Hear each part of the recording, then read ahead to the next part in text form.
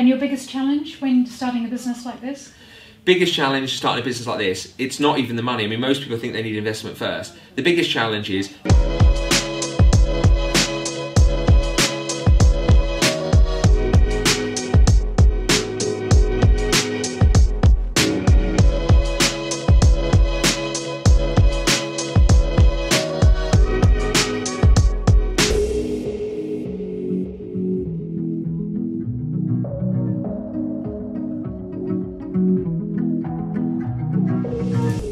I left school with 5 C's and 1 D at GCSE.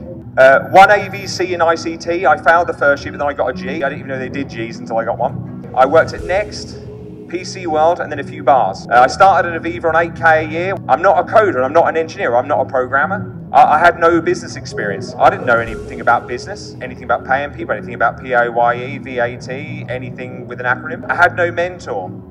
We were based in Norwich, right? Just like you guys are now. We weren't based in London, a think tank. I had no technical experience whatsoever. I couldn't build a website.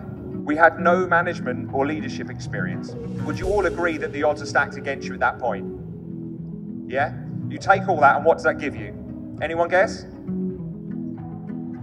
It gives you the UK's 13th fastest growing company.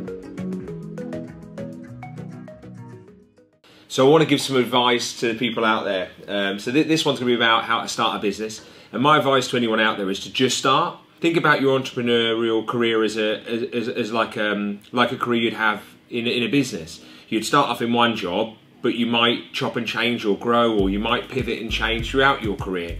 It's the same as an entrepreneur. The first business you start might not be the one you finish on, but what you learn in that first business probably will help you. I mean, EPOS now has been quite successful, I think we'll all agree, but that's not my first business. You know, I had loads of business. I had a few businesses that I tried before that. One was a bar, which was great and a great business. I just wasn't that great at it. One was a mobile phone dealership. I sold trunking online and tried to do other businesses. So it wasn't really the first business I tried. The second bit of advice I want to give is about ideas. Don't ever wait for that perfect idea, because the perfect idea never comes. My advice to most people is try things, get yourself some breathing room and try a lot of ideas, try them out. Just don't spend a lot of money when you do it. There's loads of cheap ways to prove the concept before you start.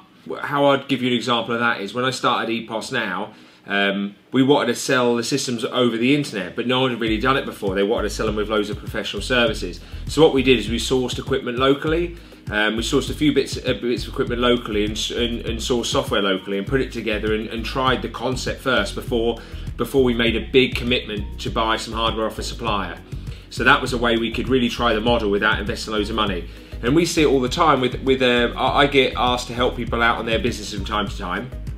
If you take like app development, for example, a lot of people I work with have already started or built an app, and then they come to me at the end and say, look, I've got this great application, can you put it on your EPOS Now app store, or can you help me with the way to sell it? And you're like, well, realistically, part of the business element is understanding the sales and marketing concept. So realistically, you should have understood how you acquire customers and how much kind of before you started building anything, because you don't want to spend any money before you understand how much it costs to build and how much it costs to acquire a customer and whether there's a market for it.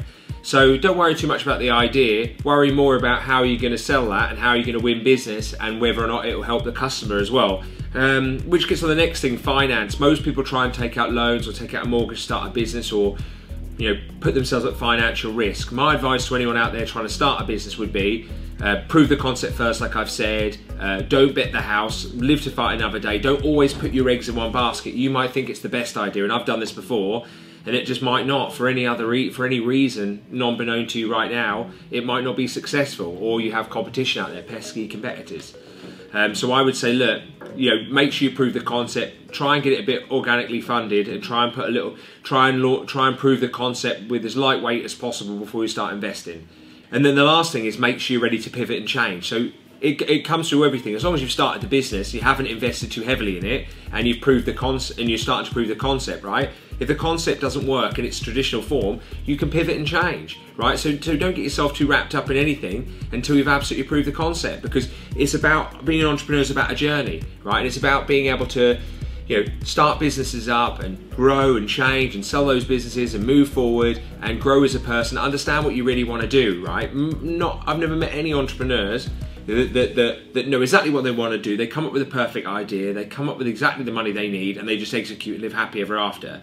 Being an entrepreneur is about a journey. It's about starting a business, it's about learning the ropes, it's about starting another one. And what you don't want to do is leave a wake of destruction behind you. So don't bet your house, don't bet your car, don't bet any finance. You know, if you haven't got a lot of startup capital, always work with partners as well to share the risk.